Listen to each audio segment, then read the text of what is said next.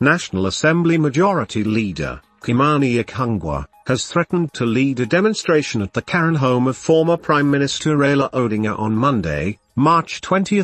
This comes ahead of the Azimio's planned anti-government protests in Nairobi on the same date led by the Raila.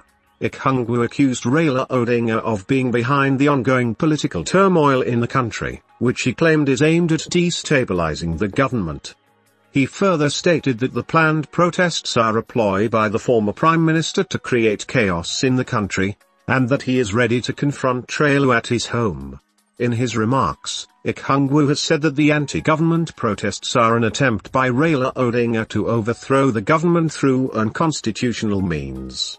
He added that the National Assembly majority will not sit back and watch as the country is thrown into chaos, and called on all like-minded individuals to join him in the demonstration at Raila's Karen home.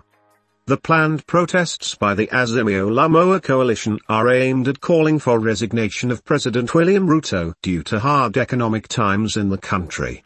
The planned protests have already elicited mixed reactions from different quarters, with some supporting the call for peaceful demonstrations while others warning against any form of violence.